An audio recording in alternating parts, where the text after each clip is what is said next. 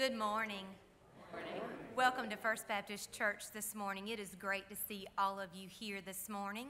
Miss Jackie Ramsey is going to come up and share an elevator update with us, and while she is on her way up, I just want to remind you that there will be no CDC Council meeting today at 3 o'clock.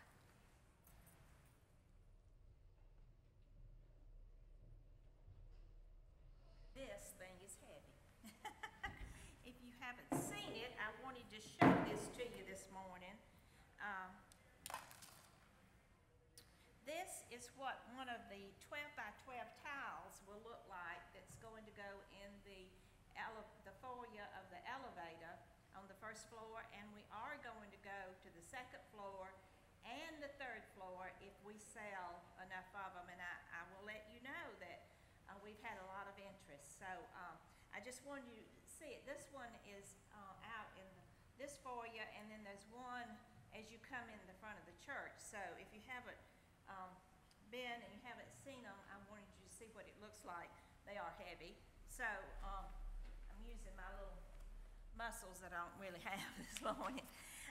Thank you for letting me say something, Dana, about our elevator project, our elevator fund fundraiser, which we're currently taking donations at 21 Allen Street, which is right down the street, and we're there on Fridays and Saturdays from 9 until 2, and if you can't get there on a Friday or Saturday between those hours because of your work or whatever, if you'll call me, I'll be glad to meet you down there, especially if you have lots of stuff to donate. I'd love to meet you down there and take those for you. Time is fast approaching. We have 3 weekends left to take donations. So we really do want you to get those donations in. And I have to tell you, this is not about me, it's about our church. But I have to tell you, we've got some people that have been so faithful to help me. Roy Myrick and Bud Baseball, they won't even answer their phone anymore when I call them, when they see my call ID number, because they know I'm calling them to do something. But they have been so faithful to just chase whatever it is I need for them to chase and do whatever I need for them to do. And Elsa Sanders, she should get Volunteer of the Year for our church, because Elsa, whatever I have started to do on this project, or even if it's the soup kitchen or it's the bereavement committee, Elsa is there to do it. So if we do a Volunteer of the Year, I can tell you that she would be the top of my list. So many people have helped, so many people that I would love to thank, but I know I missed somebody. Also, 3 more weekends, and I wanted to mention that when we started this project 2 years ago, but actually when we started the emphasis on it at the end of July, we had about $105,000 in our account. Today we have $154,545,000. Y'all give God glory, because He has just blessed us so in this. I'm just amazed every time I look at the bulletin on Sunday and I see how much we've grown. One week, we actually had $18,000 worth of donations given to us, and it was because we had some very, very dear people in our church pass away, and their families put in lieu of flowers, memorials to the elevator fund. And y'all, that is just, I mean, it just touches my heart. I get emotional talking about it. But anyway, I just praise the Lord. I thank you for your donations. We need cakes. If you are a cake baker and you can bake a cake, or cookies or brownies, we're going to need those for the sale. You realize this is just a few weeks before Thanksgiving, and people would love to buy those cakes. Mr. Bob Dixon has baked us 12 wonderful fruit cakes. I have a list of people that want those. If you want one of them, please call me and let me put your name on that list. If you haven't had one of his fruit cakes, I can tell you they're one of the best that I've ever eaten. So continue to bring those donations in. Clean out the garage, clean out the attic. Men, you can do that for your wife, and I appreciate it. We all appreciate it. Thank you so much. Thank you so much, Miss Jackie. There are a lot of things happening at First Baptist Church this week. So let's take a look at FBC TV for all that is going to be going on here shortly.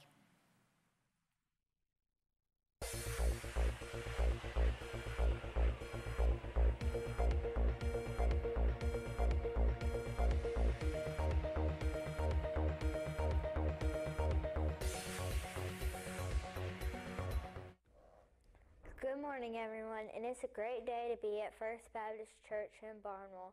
I'm Kayla Peters. And I am Jeffrey Peters. We are a part of the children's ministry as well as the children's choir here at FBC. With us are a few of our friends that are a part of what God is doing in His church. Let's take a few minutes to highlight some exciting upcoming events. Are you a part of the Camo Sunday School class? If so, please plan to meet in room 403 beginning next Sunday. Men, if you are not part of a Sunday class, Camo may be the perfect fit for you. Join the group as they learn more about the book of John. The CDC Council as well as the Church Council and Deacons will meet today. CDC Council will meet from 3 to 4 in room 210. At Church Council and Deacons will meet at 4:30 in room 202. Senior Saint Sunday will be held on October 25th. If you are a senior saint and plan to attend the luncheon on the 25th, please RSVP for the event by calling the church office or by placing a check mark beside your name on the attendance register. Mark your calendars for the Fall Festival to be held on Wednesday, October 28th from 6 to 7:30. Trunk or treat sign-up sheets as well as candy. Donation bins are now available in the Welcome Center in the first floor. If you're interested in serving any capacity during the Fall Festival, please see Danny Bell. Children, do you like to skate? If yes, then join the children's ministry as we jam with Jesus on Sunday, October 25th. The cost of the trip is $10 and completed permission slips as well as the fee should be turned in to the church office no later than next Sunday. All youth are invited to travel to the South Carolina State Fair on October 23rd. Completed permission slips as well as $15 should be turned into the church office no later than October 18th if you would like to attend. Great things are happening on Wednesday nights at FBC. Join us for children's choir and merge beginning at 6 and flight beginning at 6:30. You've been watching FBC TV, where we're giving God glory and giving people hope. We hope that you have a great service. Pastor Keith.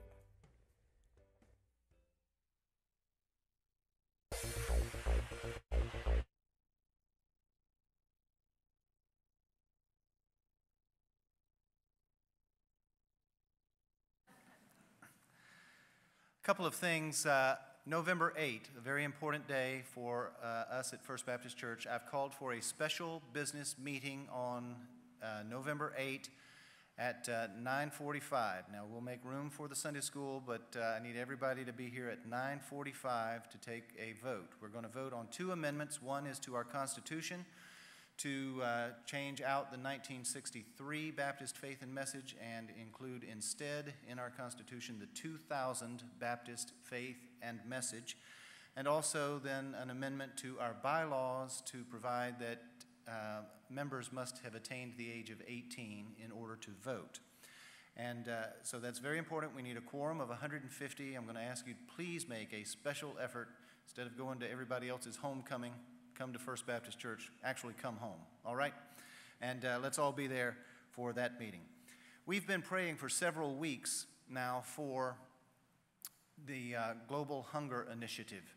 And we had set aside today to take a special offering, and we're going to do that at the very end of our service today, and I'm going to ask you to give generously.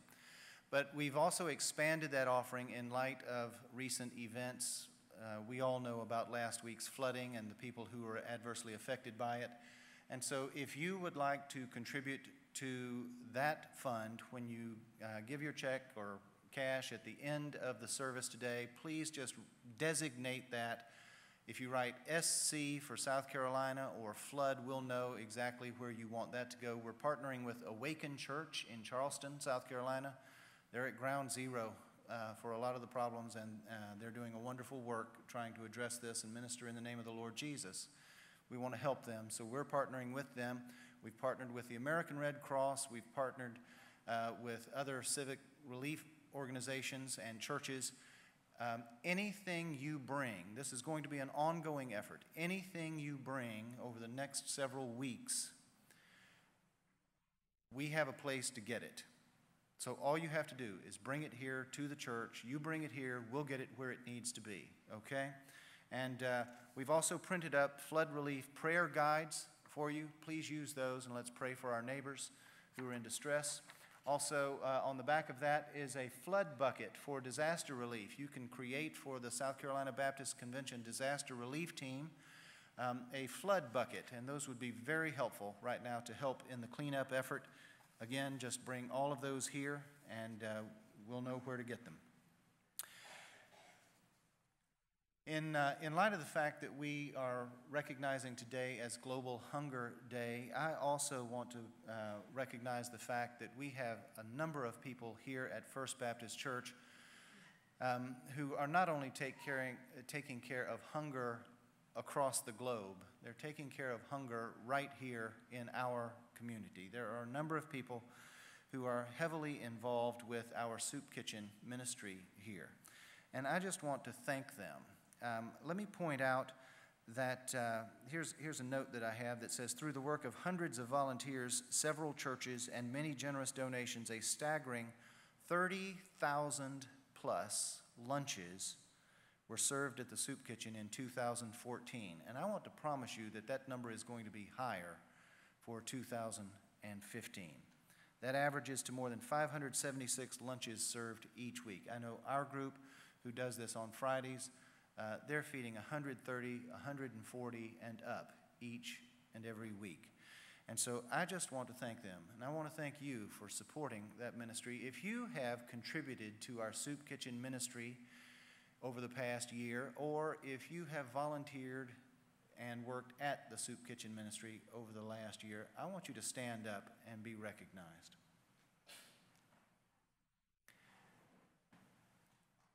Yeah, thank y'all so much.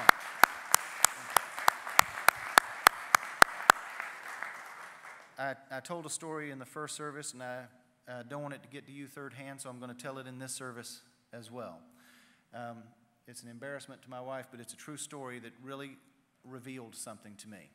And that was, she came home after going to the soup kitchen one day because she just wanted to survey what might be there that she could use. And she came back, and she was a little hot. And I could see the steam coming out from under her collar, and she was giving me that look. Y'all know that look, right? And I'm like, well, honey, what in the world is the matter? And she says, she tells me that the folks that were working at the soup kitchen on that particular day that she was there were serving smaller meals, and they had to shut down because they didn't have enough food. So Sherry Still came up with the idea for Cans ministry. Tremendous blessing to help provide additional resources for those smaller churches.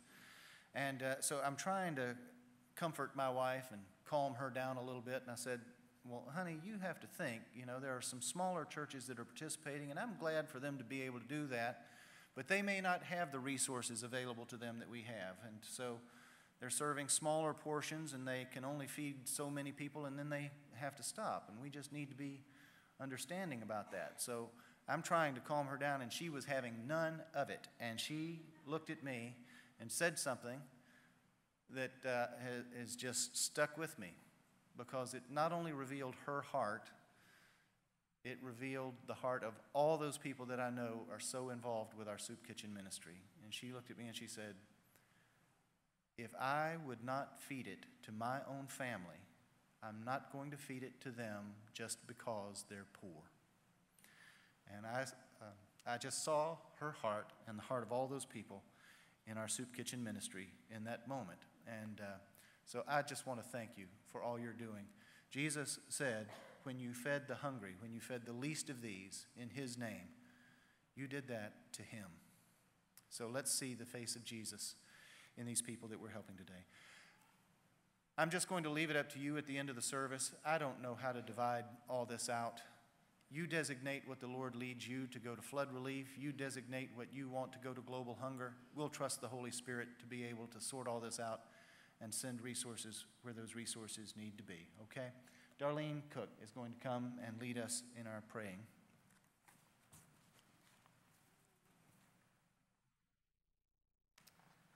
Let's bow together.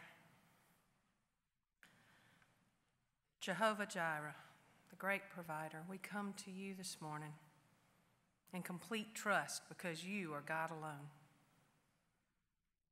You are a God who is sovereign and holy, full of grace and mercy.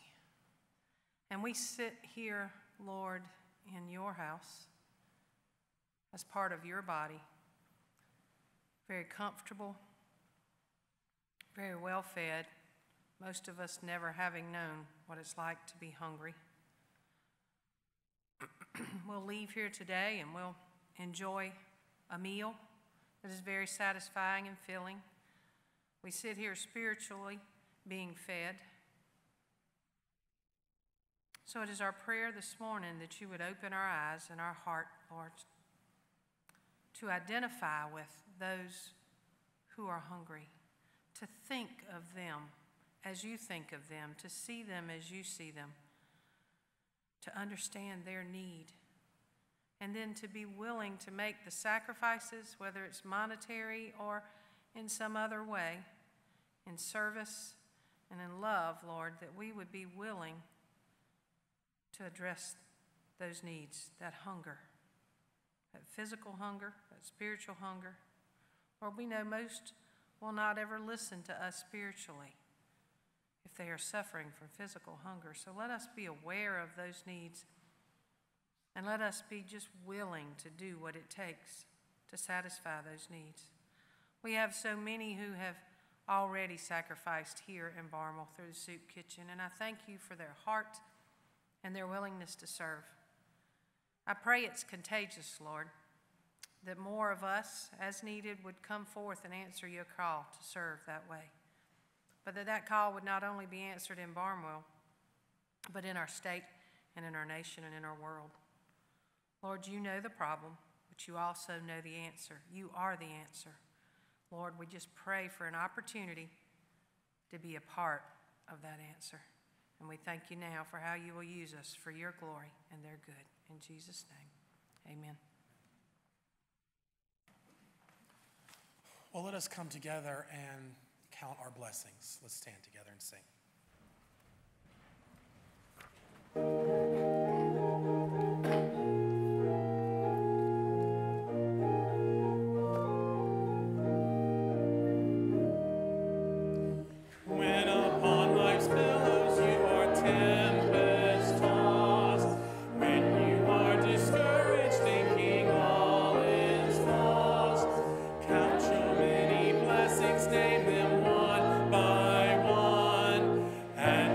Surprise you what the Lord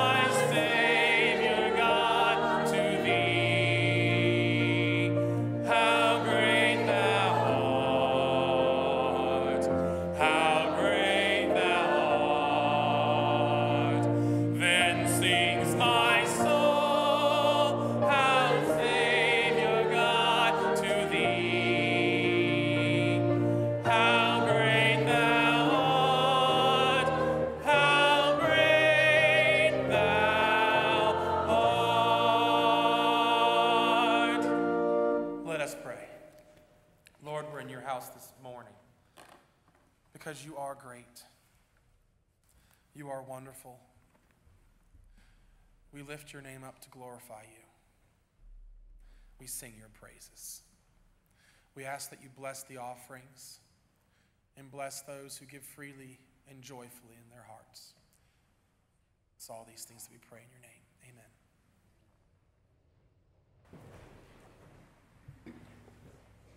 I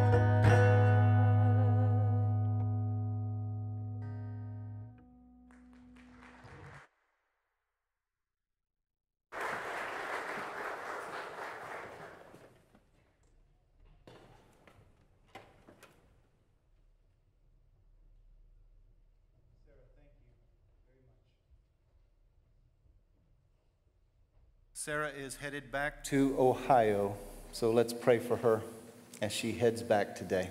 All right? Thank you, Sarah. And how many of you enjoyed hearing that organ and thought, what is that strange and beautiful sound?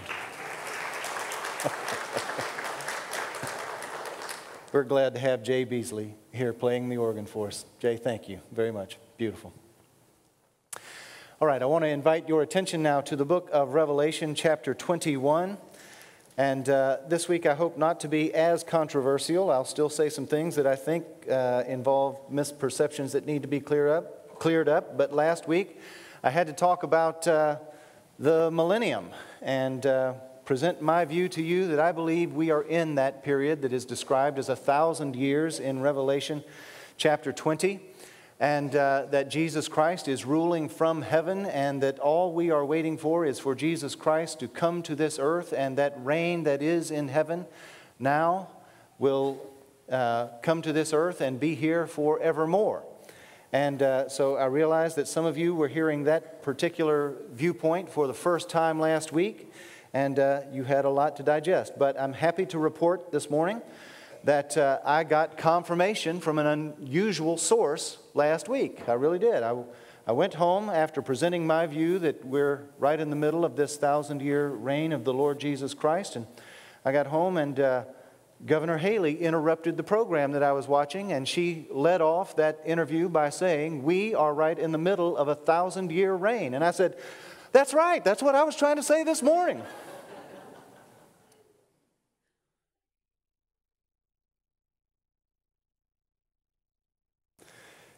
Well, today, I want to talk about a new earth. Previously, what we have read is God's judgment being poured out upon all evil. The inhabitants of the world are judged. The prostitute, also known as Babylon, is judged. The beast and the false prophet are judged. Satan is judged. Death and hell are judged. And the only authority that is left standing is God's authority. The only city left standing is the New Jerusalem. The only people left standing are those whose names were written in the book of life. And all that remains is just as God originally created it. Very good. Now, chapter 20 has told us specifically of that great and terrible day of the Lord, the coming of the Lord Jesus Christ. When the Lord came the first time, it was in humility, in the form of a servant. When He comes the second time, He will come as our King, and He will come in power and great glory. Of His first coming, John told us, He came unto His own, but His own received Him not. But of His second coming, John tells us, behold, He comes with the clouds, and every eye shall see Him, and they also which pierced Him, and all families of the earth shall wail because of Him. Even so, amen. When He came to earth before, He came to bring salvation. When He comes again, He comes to bring righteous judgment. That judgment will be completely righteous, and it will be completely final.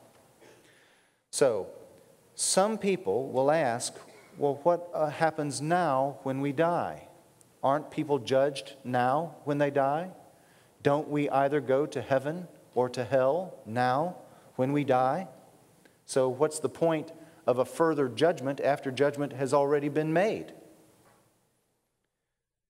And that very question points out what I believe is a common misperception about the nature of the judgment that we're talking about, and about the nature of heaven and hell itself. So I want you to take your outlines and let's go through some of these introductory things before we actually get to our text, because this is so important to understanding what we're reading right now.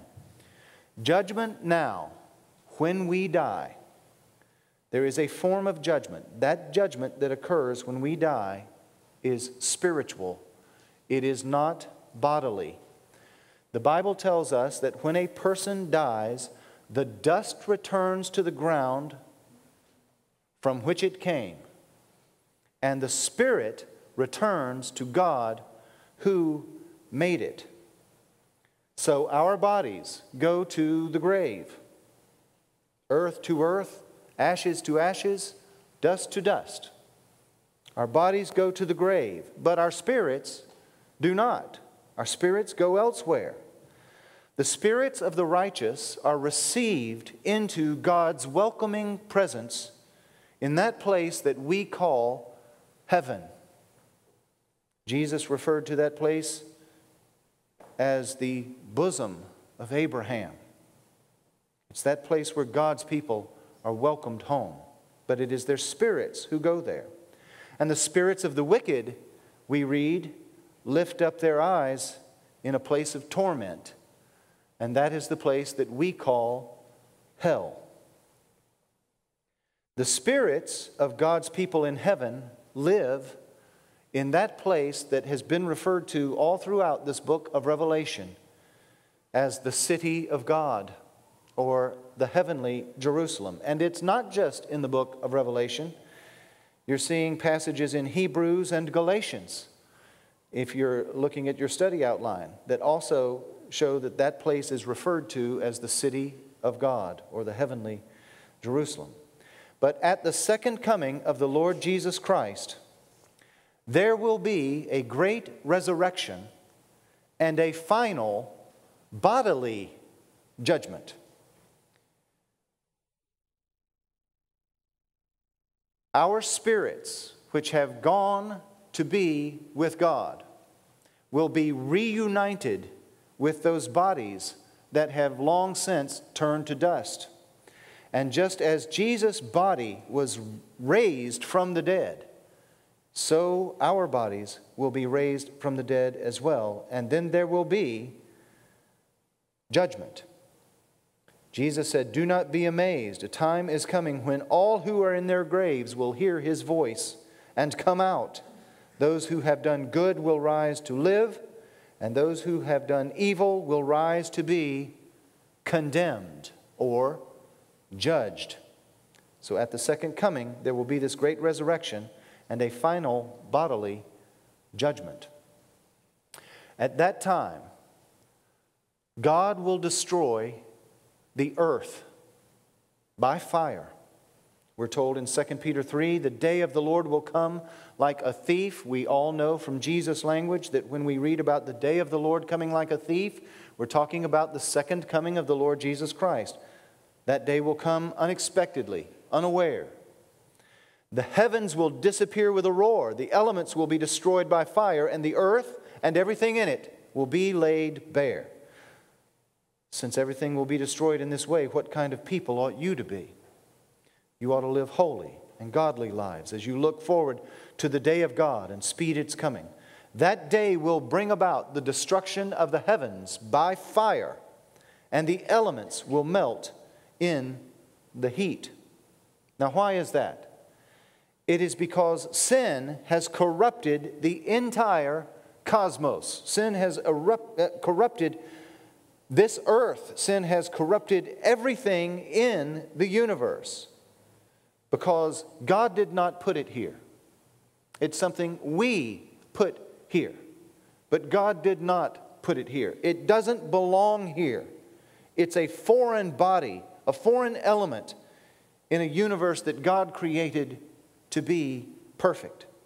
And that is why the earth itself awaits this great resurrection day. The Bible says the whole creation has been groaning as in the pains of childbirth right up to the present time. And not only so, but we ourselves who have the first fruits of the Spirit, we groan inwardly as we wait eagerly for our adoption as sons, the redemption of our bodies, not just our spirits, but for our bodies to be raised from the dead at this great day of resurrection when the Lord Jesus returns and the whole universe is purged by fire of sin. Now that is precisely the event that John has been describing in Revelation chapter 20, that great day when the Lord Jesus comes and judgment is cast. And he says, I saw a great white throne and him who was seated on it. Earth and sky fled from his presence, and there was no place for them. So we're reading about the same thing. The heavens just being rolled back like a scroll. So, all trace of evil and all of its ramifications are entirely destroyed. They're just obliterated. And the earth is entirely recreated. Death is wiped out. Hell is obliterated. Even the earth, which has been touched with sin, is destroyed. But that destruction of the earth is not for the purpose of removing it forever. It is for the purpose of purging it forever. Eradicating forever any trace, any remembrance of sin or evil. They'll be gone, just completely gone. We look forward to a new heaven and a new earth in which there dwells righteousness and nothing but righteousness. Now, I hope that clears up some misconceptions that people have about a lot of things. Many people, for instance, believe we're going to heaven and our spirits are going to live in heaven forever. But that's not the biblical teaching. When believers die, we go to heaven for our spirits to await resurrection of our bodies and for those to be reunited in this resurrection. After the resurrection, after the earth has been recreated, after our spirits have been rejoined with our bodies and we receive glorified bodies just like Jesus' body, which is what Paul is talking about in 1 Corinthians 15. I want to encourage you to read that. We'll have bodies just like Jesus' body, never again subject to death. And we will live here forever on a restored earth.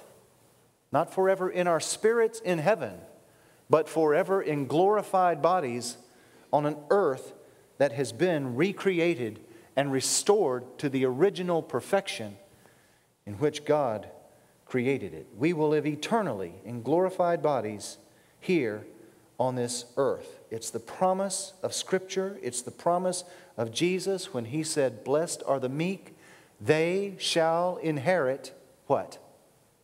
The earth. That's exactly right. That's the promise of God. And it's not just New Testament, and it's not just the book of Revelation. It goes all the way back to the prophets. This is Old Testament promise of God. Read Isaiah 65:17. "Behold, I will create new heavens and a new earth. The former things will not be remembered, nor will they even come to mind." So thoroughly eradicated as to be as though they never even existed. Ever. God's triumph so complete that there's not even a remembrance of what it was like to struggle through this world when sin had corrupted it. And that's the story of Revelation 21. The story of this new earth. John begins by saying, "I saw a new heaven and a new earth. For the first heaven and the first earth had passed away." What we read about in Genesis 1, God creating the heavens and the earth, that order of things is entirely past, and they are now recreated so that there is a new heaven and a new earth. Revelation 21 is the story of the transition of God's people from heaven to earth. Not to live in heaven forever in disembodied spirits, but to live here forever on a recreated earth. John says, "I saw the holy city, the new Jerusalem, coming down out of heaven from God, prepared as a bride, beautifully dressed for her husband." So, today I want to talk about that new heaven. And I want to describe for you 5 things that are in the new heaven and 9 things, or the new earth, the new earth. 5 things in the new earth and 9 things that aren't. And we just have to move through these quickly. But I want you to let your imagination just sort of run free today. You're in no danger whatsoever of overestimating the glory of this restored earth, the marvel of its perfection. There's no danger you'll ever imagine it too good. No danger that you'll ever catch up to the reality of what it's going to be like. So just let your imagination be free today to think about what life will be like in this new earth. Let's talk about the things that will be there. The first most important thing, really not a thing, but the first most important presence in the new earth is God Himself. Now, think about that. Think about our life here and now, our desire, our yearning, our longing to connect with God. But the reality is, God is not like a man. God is so far beyond anything from our experience that we just have a hard time, don't we? And we have spits and spurts where we're spiritual and then it becomes a struggle and it's hard to maintain a certain level of faith and hard to connect with God and want what He wants even more than we want what we want. It's not the easiest thing to know God in this present world. But listen to this beautiful description. And hear John say it 3 times as though he's so taken by this fact he can't get over it. I mean, he's just stunned by this reality. I heard a loud voice from the throne saying, "Now the dwelling of God is with men, and He will live with them. They will be His people, and God Himself will be with them and be their God. There will be no distance. God will be right here, not separated from us, but with us. The person of Jesus Christ, whom the Bible says was the fullness of God in a body, the Lord Jesus Christ, will be here to reign over all this righteous new earth. And He'll be right here with us. We'll know Him even as we are known by Him.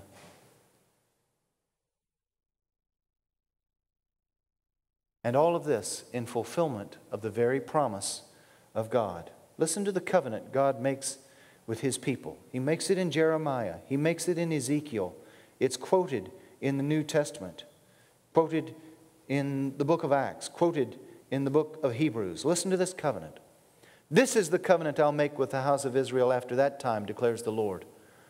I'll put my law in their minds, write it on their hearts. No longer has to be on tables of stone for us to see. It'll be part of who we are. It'll just be part of us. I'll be their God. They will be my people. No longer will a man teach his neighbor saying, 'Know the Lord,' because they'll all know me.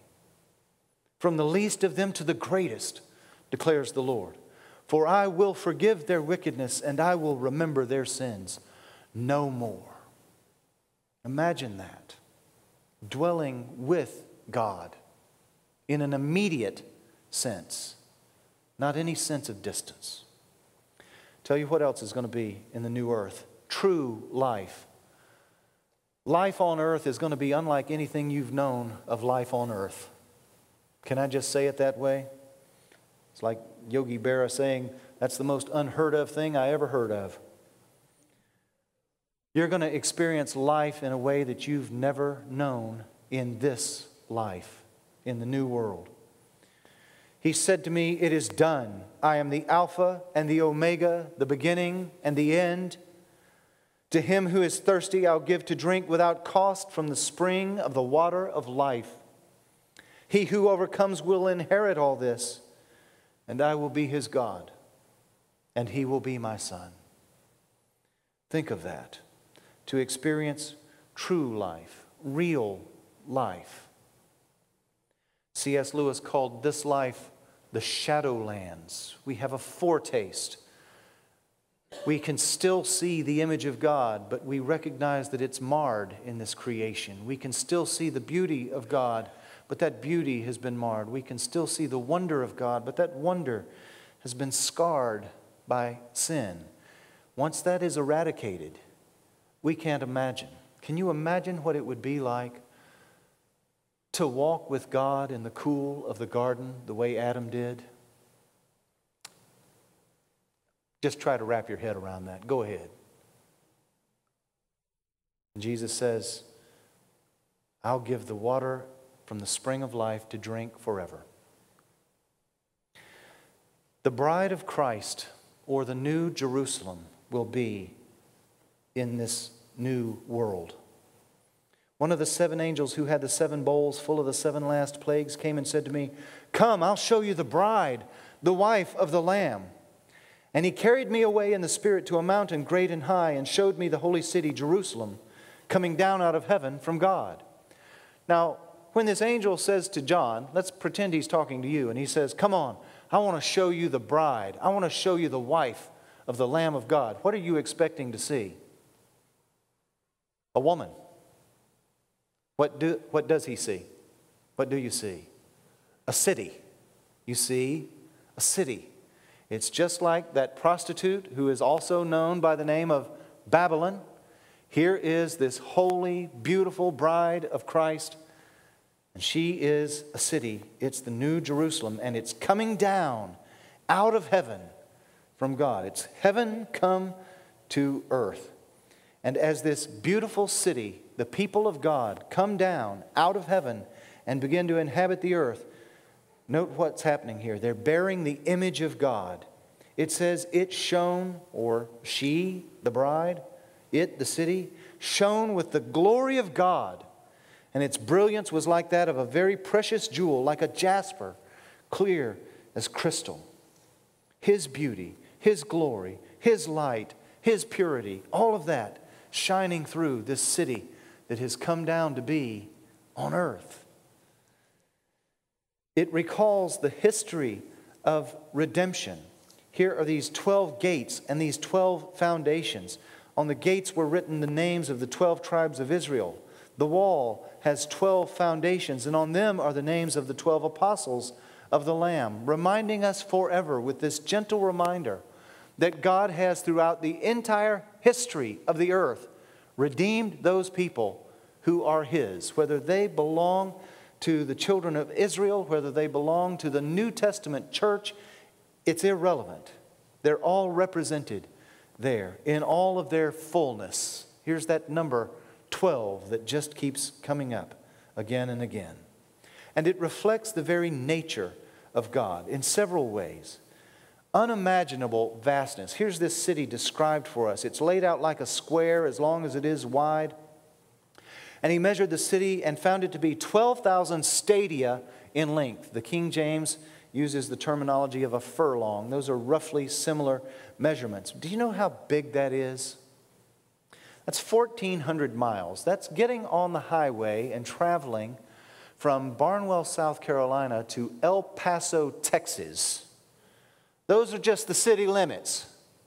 And that's just one dimension. It doesn't just go that far west. It then is as long as it is wide. You have to then head from that little strip where the panhandle of Texas meets the border of New Mexico and head north and run right up to the border of Canada. And then make a square out of that. Now you think Jacksonville is a big city. You start wrapping your head around that city. And then try to add to it this. It's not just square, it's cubed. It's as tall as it is wide and long. That means it's 1,400 miles straight up in the air. We think we've done something because we built a skyscraper that's 1,776 feet tall. The new Freedom Tower. you could stack 4,162 Freedom Towers and still be inside this new Jerusalem that has come down from heaven and is here on earth. Now, I'm going to let you try to wrap your mind around that, but the truth is you can't. Any more than you can wrap your mind around the vastness of God Himself, you're not going to figure out how big that city is. But you get the point. It's big, right? And it's got perfect order to it. It's perfectly symmetrical. Isn't that just like God? And then it's got this breathtaking beauty. I won't read all of verses 18 through 21. Read about all the jewels, all the gold, the great street of the city. We think of heaven being populated with streets of gold. That's not what it's saying. It says the great street that runs right through the middle of the city, Main Street of this New Jerusalem, is made of pure gold. And it's not like metal gold. It's like transparent glass. John's trying his best to compare it to something that he can only compare it to something that's here on earth. But you get the picture. It's magnificently beautiful. It will take your breath away. There's something else in this city. Ceaseless worship. Worship that will never end. As we were singing today, singing about the holiness of God, the beauty of what He's created, how great Thou art. As we were singing those things today, didn't something in you connect with God? Don't you want to be in a place where that will never end, where those angels, those cherubim, those seraphim, they're flying around the throne and just day and night they're just worshiping God. And we join in that happy chorus. It's going to be beautiful. It's going to be wonderful. And then there's something else that sort of caps it all. And that's eternality. It's always going to be that way. It will evermore be that way. He who is seated on the throne said, I'm making everything new. Now, I don't want to give you a grammar lesson here today, but I want to tell you something about this verb tense in its original language.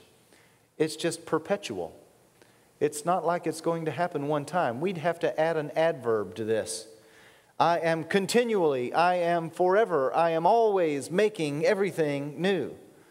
It means every second, every nanosecond, everything is renewed. Right now, the cells of your body renew about every 7 years. You've got a completely different set of cells than you had 7 years ago. But it's going to be that way every instant in the new world. Nothing's ever going to get old. Nothing's ever going to die.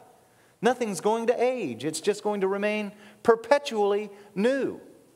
You don't ever have to go out and fix up your house. It's going to be just fine all the time in the new earth. It's just amazing. Now, what's not in that new earth? There are 9 things here. Let me just run through them.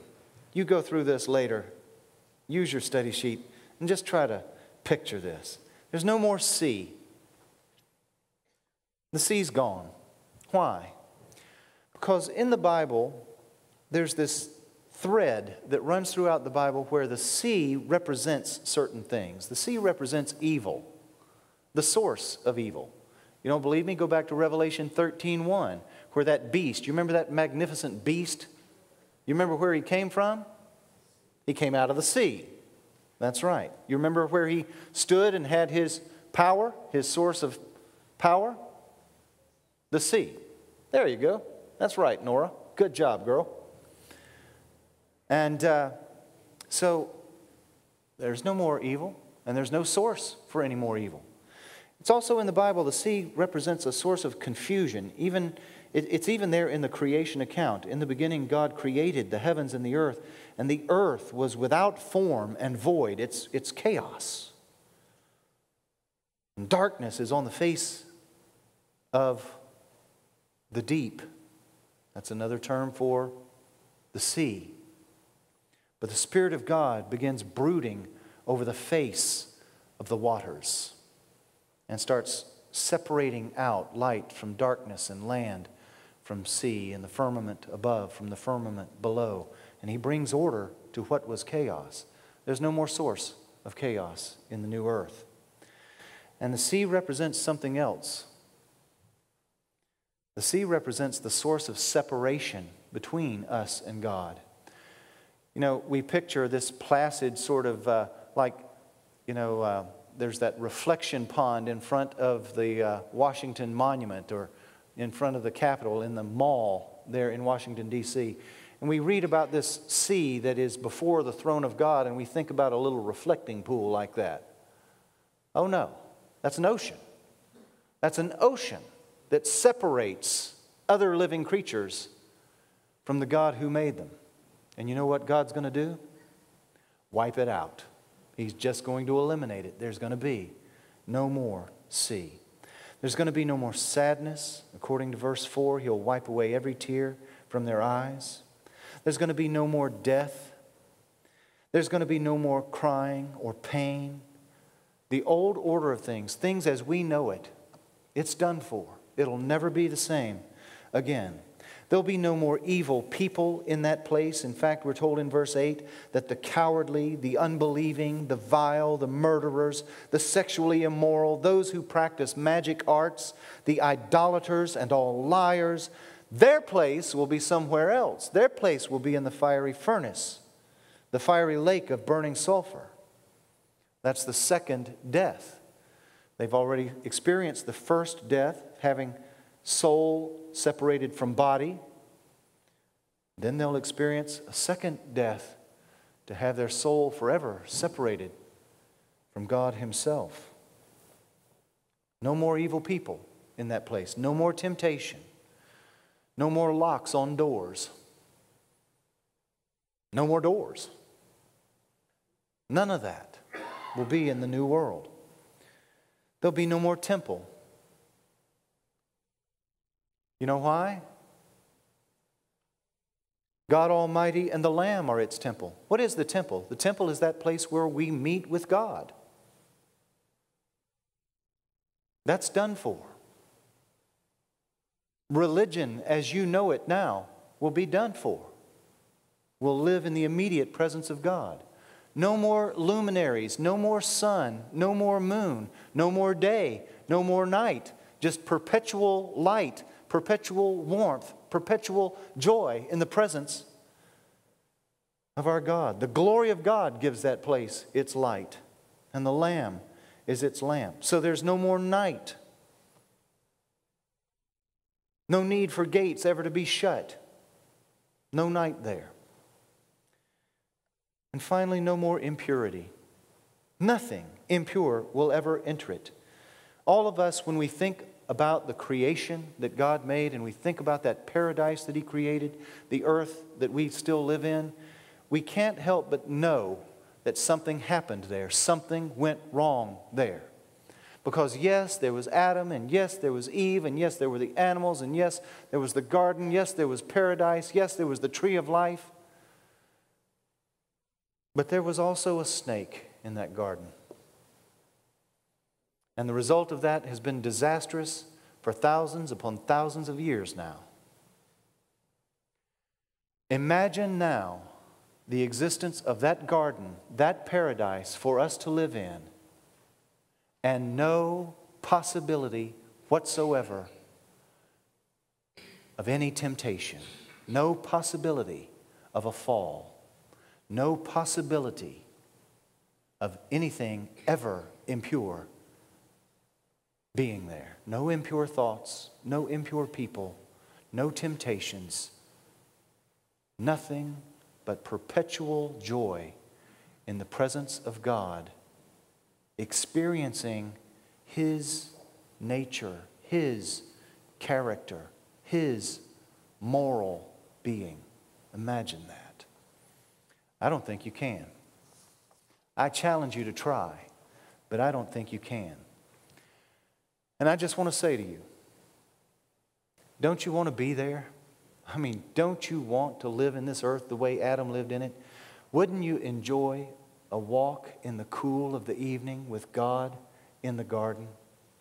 I mean, really, actually, not metaphysically, not spiritually, but bodily, like Adam walk with God?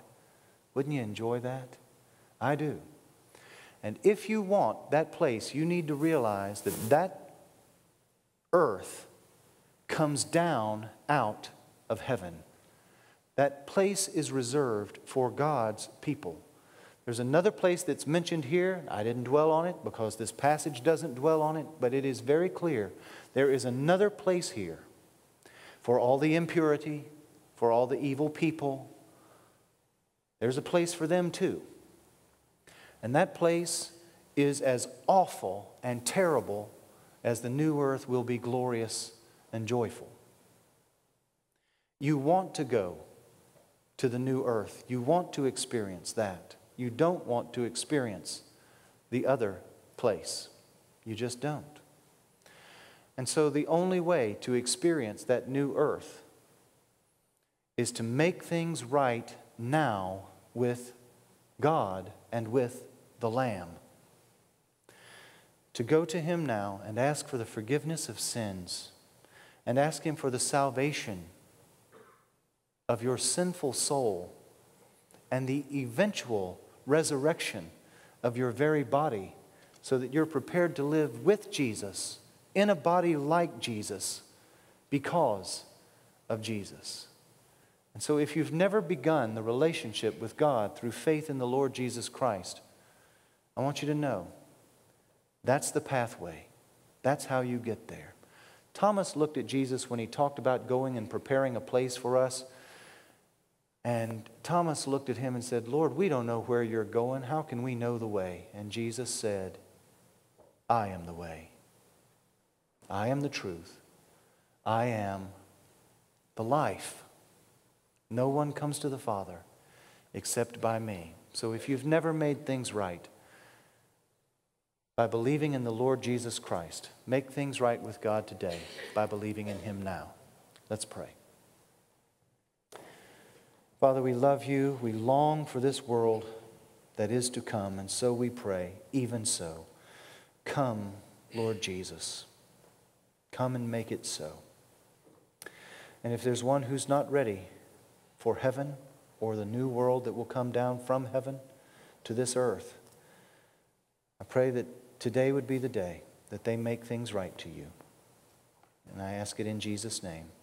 Amen. I'll be down front to greet you, pray with you about anything you'd like to pray about, or talk about anything you'd like to talk about. Share any burden or joy. You just come now as we sing. Let us stand together.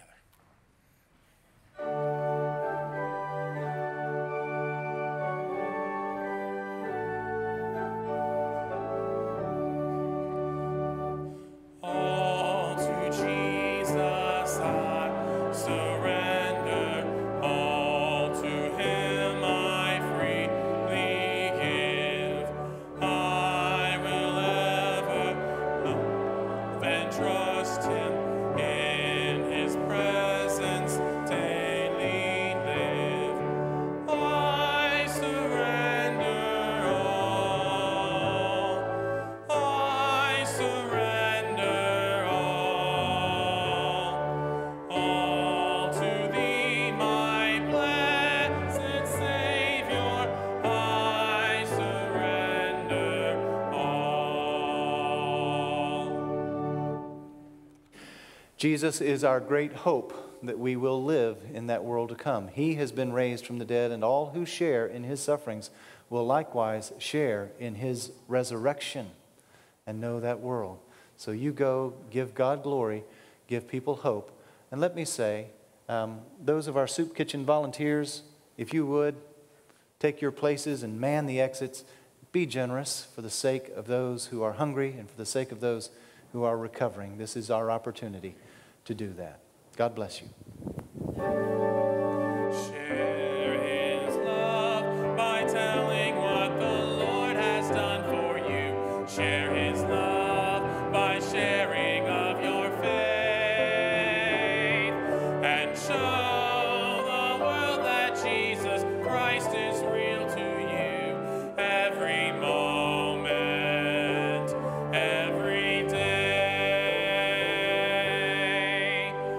blessed day.